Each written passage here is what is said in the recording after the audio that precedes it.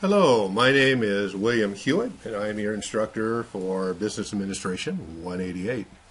You'll see right up here on the top is my email, and that is going to be the best way to contact me throughout the term. I have this on my phone. I monitor it often. It'll always be the quickest and easiest way to get a hold of me with any questions. There are other ways, of course, phone, posts, those types of things. But again, this is going to be the best and the fastest for you. Our textbook is Customer Service, 6th edition by Robert W. Lucas. Copyright is 215. There probably is, of course, older and possibly newer texts out there, but we're using the 6th edition. That'll save us a little bit of money. It's a very good text. I like it a lot. Over here in the corner, of course, you're doing this, the getting started, watch your first video. And as we kind of scroll down here, it kind of says read first. First one, of course, is going to be the Welcome to BA188.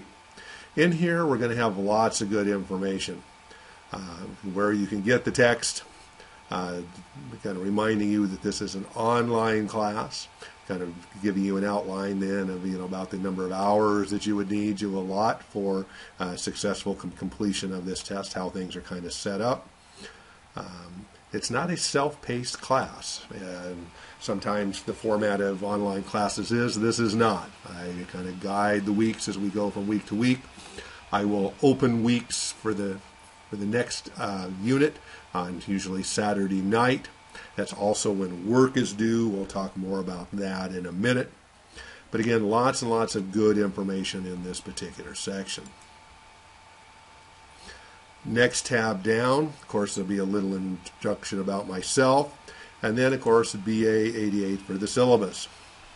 Lots of good information in here, prerequisites, course description, assessment strategies, goals and objectives, expectations, all of that good stuff. ADA, if you need some of that, where you can get additional assistance.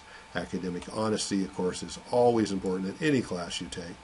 And then down here, of course, the important sections for homework, how the chapter tests work, grades, that type of thing.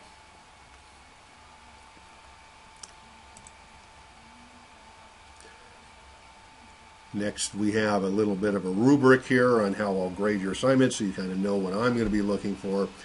Next tab is the minimal technical requirements. The best use is the Microsoft package with the way Moodle is set up. It really works well. Apple does work. You need to remember to save the format and a little bit different. Sometimes PDFs that I can read, sometimes depending on how you save things. ODT files work pretty well. Again, probably PDFs are the best if you're using Apple products because then I can open them and see them on my end. Next down here, again, required looking at are the calendar due dates, so you know when things I'm looking for them. Again, everything is going to be due on Saturday night at midnight. Now, I'm probably not going to grade them Saturday night at midnight, but that's when they're due. I'll probably grade Sunday morning. And again, it's by chapter, the date, depending on your particular term. These will be accurate for your particular term. Next couple of sites here are going to be Netiquette. Very standard expectations for not only face-to-face classes but online classes, just how we treat our fellow classmates, how we respond to written work, those types of things. And then we have our privacy statements for web resources used in the course. Down below, again, I have marked use as needed. So again, lots of good things here. Technical support, if you need that, something's not working quite right, you can contact the college. Online learning orientation, if this is your first online class, might be a good site to kind of explore, get that information. And then, as I mentioned, we use the Microsoft products, and one of the things I have as an optional section is some PowerPoints that you can view. And if you don't have a PowerPoint viewer, there are some links where you can download a free version, so you can access those materials available to you in class. Again, how to use Moodle, questions and answers, distance learning, ADA. Again, if you need access to those resources, please contact them early in the term so they can get that information to me. And again, student services, that type of thing. Right here it says instructor's form, required to check a couple of times weekly. What this is where I put information of value to the entire class. So again, maybe some tidbits on information for doing your assignments, reminding you of due dates, those types of things. Some weeks I may post 2 or 3 times, maybe some weeks I don't post anything, depending on how the class is going.